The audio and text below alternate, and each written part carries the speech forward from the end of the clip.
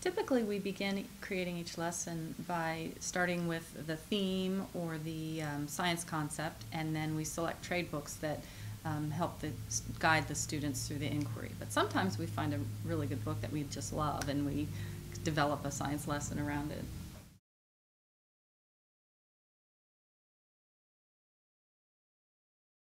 Lucas and his Loco Beans. We found that book and we thought, oh, there's a jumping bean lesson in there somewhere. And the book, If I Built a Car, is a read aloud that our sons both love, and so we decided to do an engineering lesson around that book. I think another example is when Science and Children has certain themes for that particular month, and the editor asks us to try and connect it to the theme, so there's continuity through the journal. I think part of that is that's where you come up with an activity that's perhaps a tried and true activity, and then you go looking for the books that might match those points.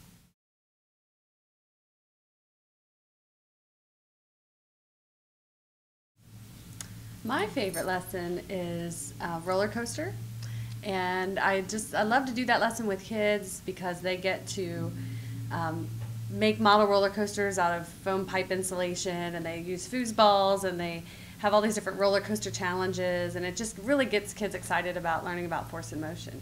And teachers have a lot of fun with that lesson too in our workshops. I think one of my favorite ones is related to the books. I took a walk in secret places where students go out and actually find nature wherever they are, which shows that you can actually incorporate environmental concepts in cities and areas on schoolyards. So I think it's just a great way to show them what they're missing every day by having them observe a little bit more closely.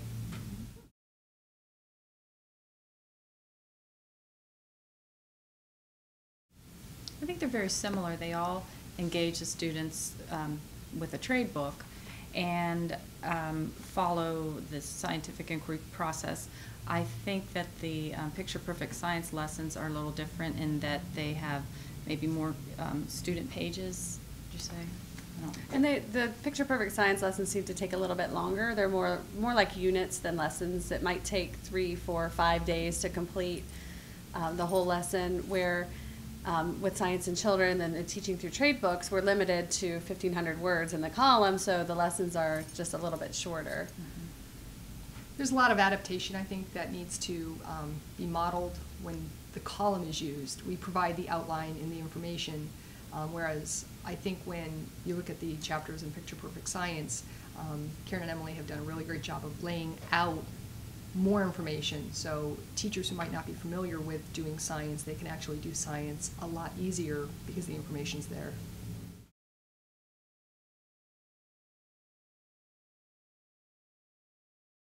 Well, we're both former elementary teachers, and we realized how engaging these books were with our students. The kids just love them, and so we thought it would be a great way to bring them into a science lesson. So we use the picture books to engage the students as well as explain concepts throughout the lesson. We started the whole thing with a Toyota Tapestry grant back in 2002. We'd been using picture books and we'd been writing some lessons, and so we applied for this grant, and there was a new category called Science and Literacy. So we decided to use the 5E model and bring in inquiry and bring in the picture books, and we received that grant, and we really always credit Toyota and NSTA with giving us our jump start and getting this whole thing started, because it all started with that first grant proposal. We got all the picture books to use with the teachers in our district. We were able to purchase subs so that teachers could be trained and give the teachers all the supplies they needed to do the lesson. So that's really where it all started.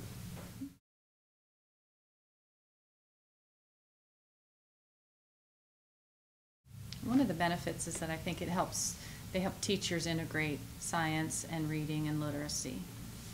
And for the kids, it really gives them a context for the concepts that they're learning. If the concept's part of a story or something that they can relate to, it just gives them that context and makes it more, the content more approachable, more just easier for kids to understand and relate to.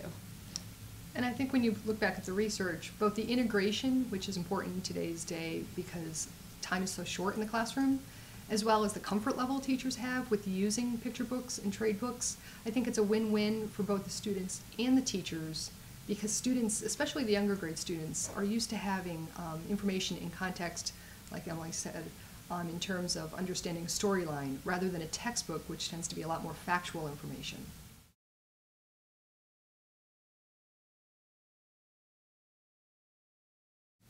I think a common concern is, how do I fit it all in? How do I do all the subjects that I'm responsible to teach? And I think that when they see the lessons and we model the lessons, they can see how we can bring all the pieces together through a science concept. Another question we get is, where do we get the books? And the NSTA has been great. NSTA Press has put together book collections so that you can just buy the whole collection. Every book that's featured within a Picture Perfect Science book, you can buy the collection for. So that's made it a lot easier for teachers. And where do I get the materials? NSTA has those as well. So that just makes it a little bit easier for everybody.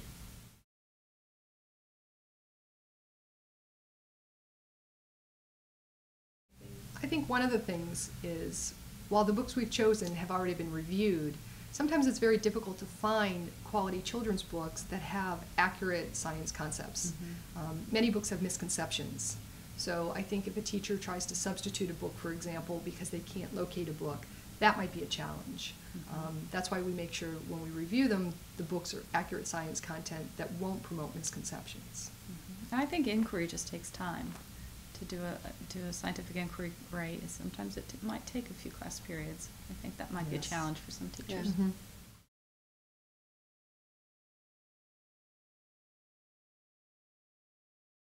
Well, we use fiction quite a bit in our lessons. We like to do fiction nonfiction pairs. So we might use a book like Leo Cockroach just to get the kids excited and thinking about toy testing. And is toy testing a real job? Then they get the opportunity to test some toys, and they test it on safety and on fun, so they give the toys ratings, and then we graph that, and we talk about how companies will use lots of different toy testers and take all of that data and decide which toys to market. So some of the books are like that, where they're just to get the kids interested. We don't get to decide anymore what we teach. We all, and whatever state you're teaching in, you know exactly what you're supposed to teach for your grade level. So the art of teaching now is getting the kids to want to know what we have to teach. So a lot of times a fictional story can really get the kids interested in wondering about a topic. And sometimes we intentionally select a fiction book that has some misconceptions in it, but we use it later on in the learning cycle and allow the students to point out what's wrong with the book. After going through the inquiry, they can understand what's right and what's wrong with the book, and they enjoy that and have a lot of fun with that. Yeah. And I think one of the things that the column also does is we try to provide the purpose for reading when we ask the teachers to introduce a book. So providing actually the type of reading for students and the information you're asking the students to, you're kind of guiding them without telling them, and that'll help them pick out what you are asking them to do and avoid the misconceptions as well.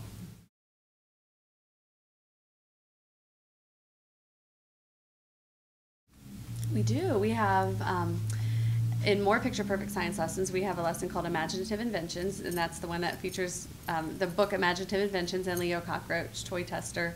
And it's all about improving inventions and the fact that not all inventions are something brand new, that sometimes it's an improvement on something that already exists. And in Picture Perfect Science, we have a lesson called Brainstorms. That's also about invention, but it's for higher grade levels.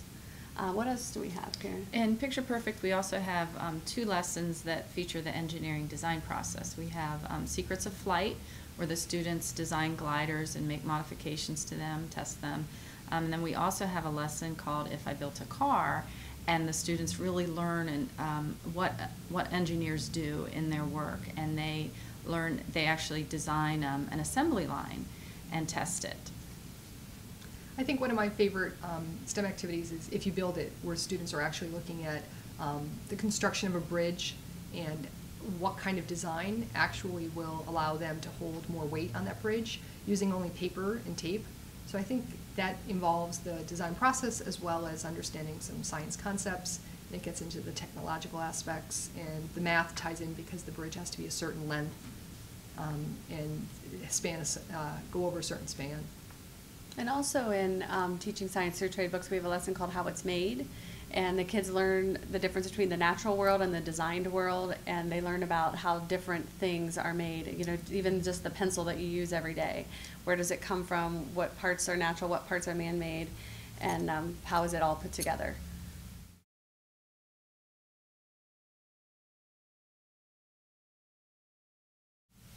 I think having students understand that engineering is really not necessarily the building or construction, but the process by which you think through the problems and the problem solving. I think using some of the trade books actually ends up being a good model for the students because they see characters trying that out and characters going through the process.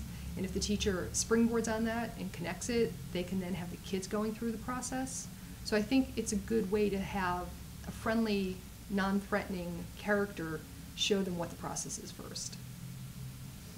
And picture books can take something like, if I build a car, something like a car that all kids are familiar with, and talk about all the different engineers that were part of putting that car together, that there's electrical engineers, there's mechanical engineers, all kinds of engineers and designers. So if we can apply it to something the kids know very well, they're just going to relate to it better.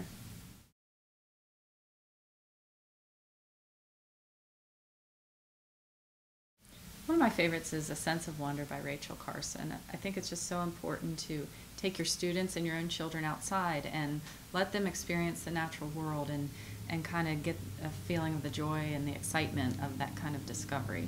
So I think that's a great book to share with students. Mine is a picture book, but it's a picture book for people of all ages, and it's called A Cool Drink of Water. And it's got a message that's important for everyone, and the pictures and the text really do a good job of delivering the message that water is something that's common to everyone, to all mankind, and the importance of clean water for everyone. So I just think it's an important message. It has some information in the back about how you can get involved in helping people in developing countries get access to clean water.